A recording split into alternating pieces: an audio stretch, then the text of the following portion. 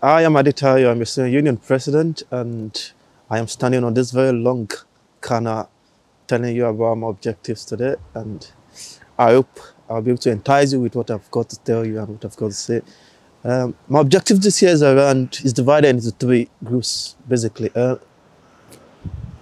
One is around the wider student experience, looking at what your expectations are as a student in this very strange year, comparing it to what the university is providing to support your academic experience in the university.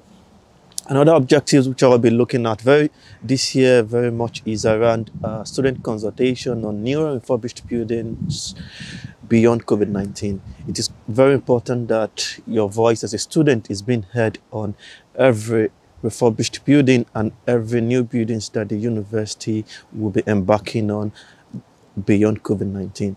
The very last one I would like you to know about is around campaigns for key group of students, which is around representing the interest of PGR students on campus, representing the interest of international students, using the enterprise, assessing the enterprise service and ensuring that equality is maintained for this group of students.